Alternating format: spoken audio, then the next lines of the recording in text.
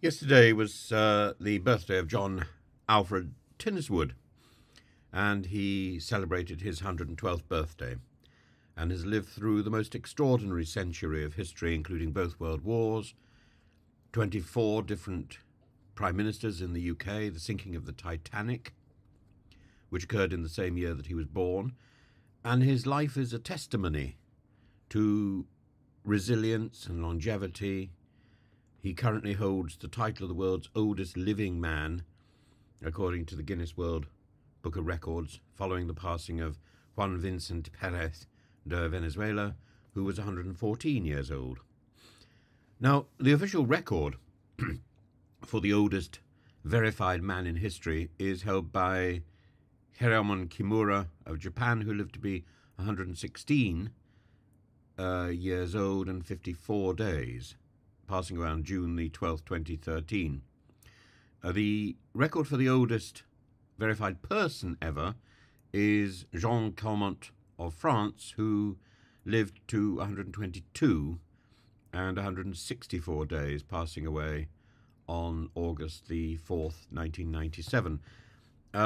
These records highlight the exceptional cases of longevity with people normally not reaching such advanced age. Tinneswood himself remarked on this and said that the reason for him getting to that age is somewhat beyond our control. It's luck, despite a healthy lifestyle.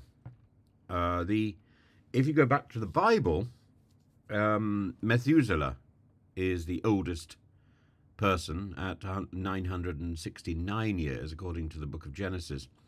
And while this figure is probably symbolic and not based on empirical evidence, it has fueled fascination with the limits of human life. Methuselah's age has been interpreted in various ways, including a metaphor for wisdom, longevity, a reward for good life, for life well lived.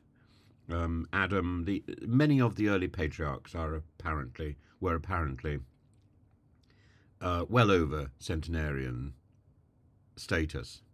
Modern science has long debated the theoretical maximum human lifespan, and some researchers suggest that if we could eliminate disease, mitigate the effects of aging, humans might live to 120 to 150 years old, or possibly even longer. Advances in genetic research, the opportunity of transplants, regenerative medicine, lifestyle interventions could push these boundaries even further. But the idea of living beyond 150 years remains speculative and fraught with significant biological changes. And there's the challenge of living beyond 150, I think, would be extreme. I think the first thing that one would have to do if one was going to try to live to that age would be to control the mind, or to ensure the safety of the mind, and maybe the mind can live beyond our body, like a post pandial survival, surviving beyond breakfast, surviving beyond dinner, and there have been claims, particularly in remote regions such as Tibet, parts of the Caucasus, of individuals living beyond 120 years, but these claims are often difficult to verify and are usually considered exaggerated, unsubstantiated, or couched in mythology and the language of the supernatural. Factors such as poor record keeping, different calendar systems, cultural tendencies to attribute long lifespans to wisdom, spiritual enlightenment, contribute to these extraordinary claims. Also, the problem of identifying and isolating the moment or the concept of death. In Tibet, for example, the living mummies, at what point do they die?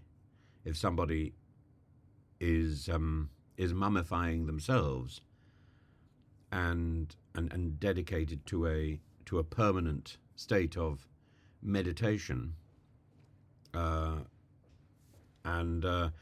following the various sutras to get into that state. Again, it's actually quite difficult, I would imagine, to recognize the point at which life stops and mummification, death, actually begins.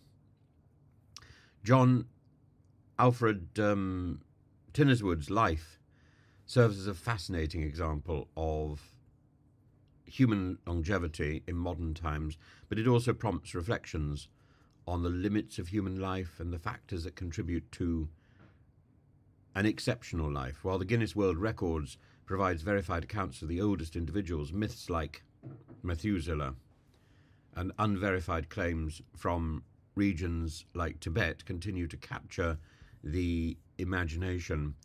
There's